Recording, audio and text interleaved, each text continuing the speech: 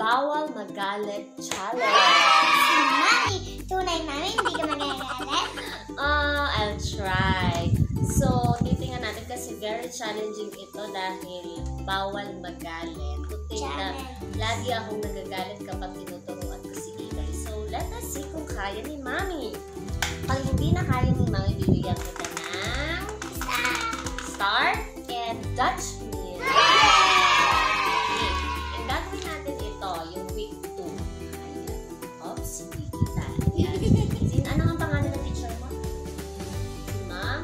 Ma'am, Angie. Okay. Maganda kasi si Angie. Yes. Sino maganda? Si Mami o Angie? So, mas tako po si Ikay kay Ma'am Angie kaysa sa akin. Kaya naman ayaw ko ng elementary kaya secondary ang kinuha ko dahil mahigli ang aking pasensya. So, let us see kung hindi magagalit si Mami. Start tayo sa first activity. Pupunta ako sa bahay na aralan. Sa school, pupunta ka. Ikaw daw ko. Alin ka dito? Yung boy o yung girl? Girl. Pupunta ka daw sa school. Alin dyan ang school? Alin ang school? School? Alin ang school dyan? This one. Okay. Bakit gani ang school? Dapat ang school ay malaking buong. Malaki nga yan. Sa picture lang yung maliit. Yung school mo to. So, tetrace mo papunta sa school. Gagandahan mo bawal ang Lampas. Very good. Okay, let us start. Ikari. Go. So, isa pa akong challenge sa dito. Bawal muna sa ilong challenge. Kasi recently sa vlog ko ni Ikari, lagi siyang nagpupuna sa ilong ganon. So, pasensya na po sa first 2 vlogs ni Ikari, medyo pangit dahil yung itsura niya ang pangit. Kasi ano lang yun, yung exercise, yung trial and error. Ano po? So, ngayon, maganda ka ba? Erase it? Opo, erase mo, erase. Please, erase. Mukhang maganda na ba si Ikari? Tingnan mo sa camera. Yan. Bawal magpuna sa ilong challenge. Si Mami din. Nagmana po kasi sa akin si Ikari na magpuna sa ilong. Pupunta siya sa ilong. With Ma'am Angie.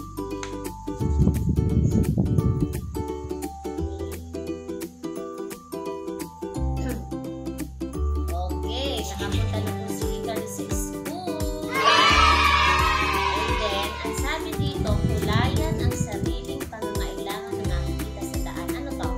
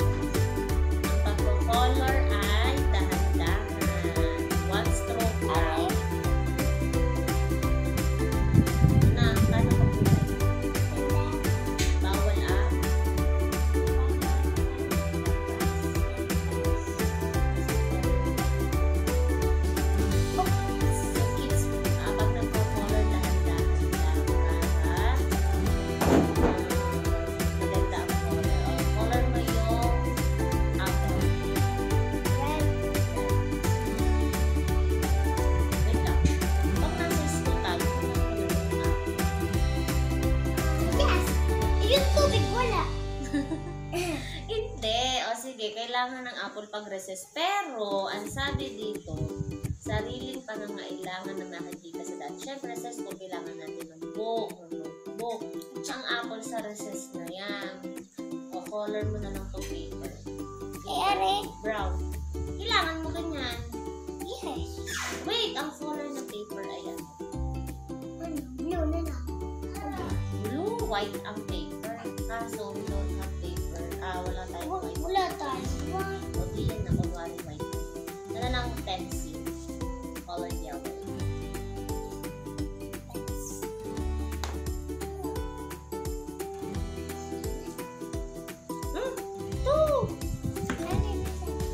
Yellow. Okay, si Mami ang nagpupunan sa inyong pausan ko. Pagpasensya. This one! Sige. Yellow paper yan. Since wala tayong white, magiging yellow ang paper. Kasi mayroong yellow paper. White na lang paper. Ayusin mo ko. Parang ang bait ko, pero sa tunay hindi ako. Go. Si Ika rin po bago kami mag-aaral na namin sasabihin ng bawal mag-aaral. Wait, ang pencil ay color yellow. Di ba ito? Yellow. Yung bata, hindi ko color. Sige na nga, colorin mo yung apple. Sasabihin ka naman teacher. Kasi teacher na kain ka ng apple sa recess.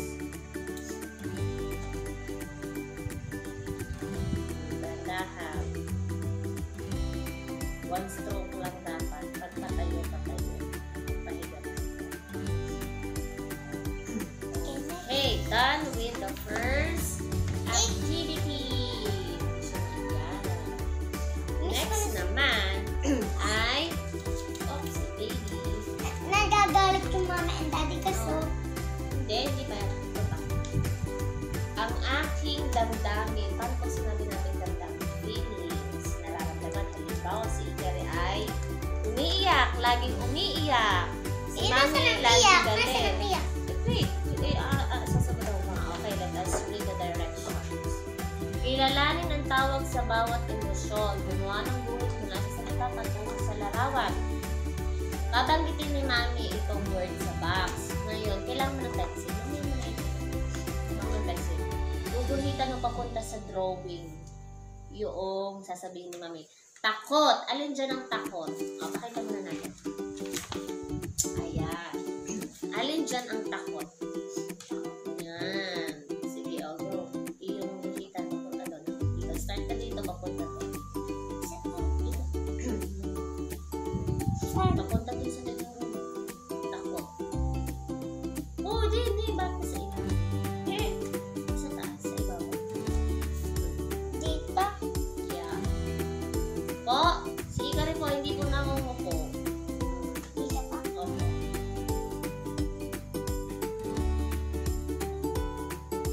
Okay. Next, tuwa. Natutuwa. Happy. Happy. Okay. Tuwa ka na. Yeah. How about lungkot? Sad. Nalulungkot. Galit. Very good. O, pakita mo nga, paano ang happy? Paano ang mukha ng happy? Dito sa camera. Paano ang happy? Paano ang sad? Paano ang galit? Galit. Paano ang natatakot? Okay, best actress mo ito. Next activity. Iguhit ang emosyon mo ngayon habang nag-aaral. Anong nararamdaman mo? Ikaw ba ay takot? Tuwa? Galit? Ano nararamdaman mo? Tuba. Tuwa. Okay, alam dito ang matutuwa. O, yan ang drawing mo dito. Draw a circle. Seven. Okay, and then eyes. And then mouth. Tuwa. Napakaganda po ng drawing. Very effortless. Ayan. Ang ganda. Ano to? Sabi ko circle naging oblong. O, color mo daw yan. What color do you want? Yung light lang. Ano? Quiero Favorite color mo yellow? Yes. Yes. Okay. Nangangalhada na tayo. Hindi pa ako naggamit. Kasi, Ikari loves coloring.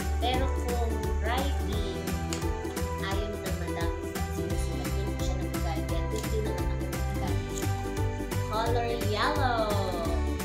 Last activity for today. Ano iba pala?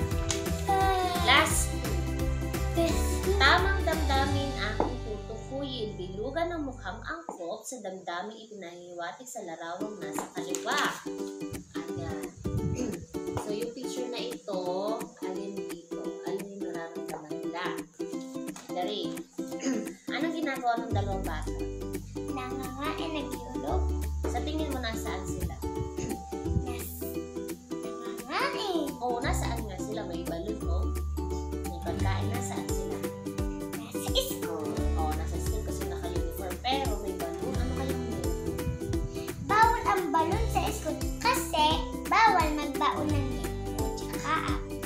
Bakit bawal ang balon sa school? Kasi puputok na magigitla kami, mga Okay, kasi. very good. So, parang sila ay nasa birthday. Hindi ko pag may balon birthday. At mo, butas na siya. Hindi yan botas. Yan i-ano yung pagkas sa balon. Okay, sa tingin mo, ano to? Tawa. Natawa, masaya, natutuwa. Ito, Malungkot. okay. Based on this picture, alin kaya sila? Masaya o malungkot? Masaya. Okay, encircle. Encircle. Very good. Masaya sila kasi may balon. Yes. May pagkain. Masaya. Ano favorite mo sa ano sa nila? Spaghetti. O pakinggan niyo kung paano niyo sabihin ng spaghetti. Spaghetti. Spaghetti. Spaghetti. O, next. Ayan, ano, ilan tong children? Ilan nga? 1, 2, 3. 3. Ano, how will you describe this? Ano yung tsura nito bata? Mataba. O, yung dalawang lalaki. Ano yung ginagawa sa Naiingayan. naiingayan? Umalog sa tingin mo yung mata.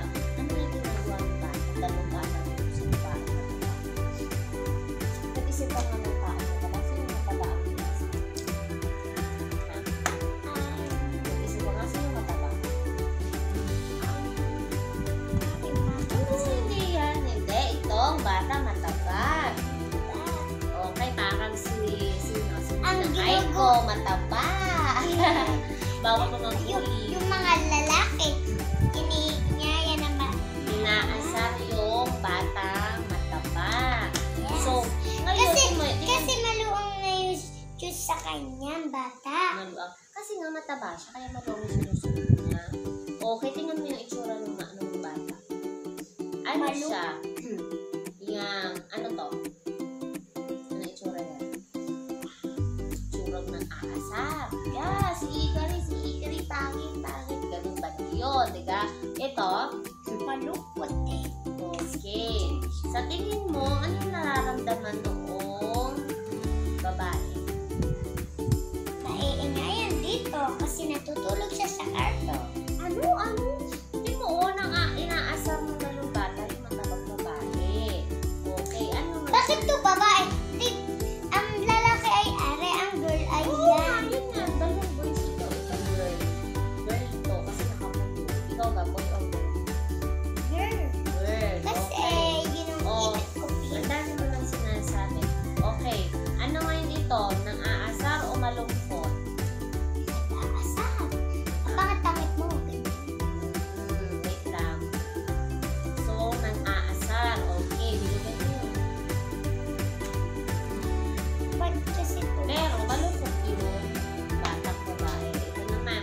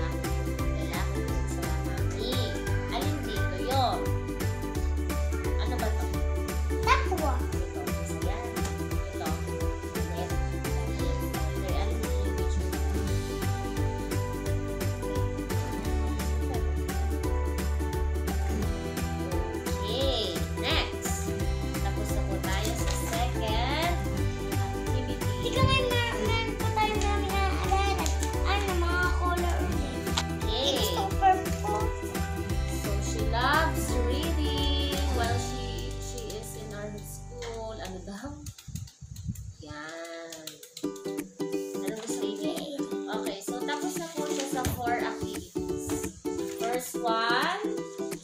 And then the second one. The third one. And the last one. So, nakaapat po kami activity today. So, there you have it guys. Nagalit ka ako?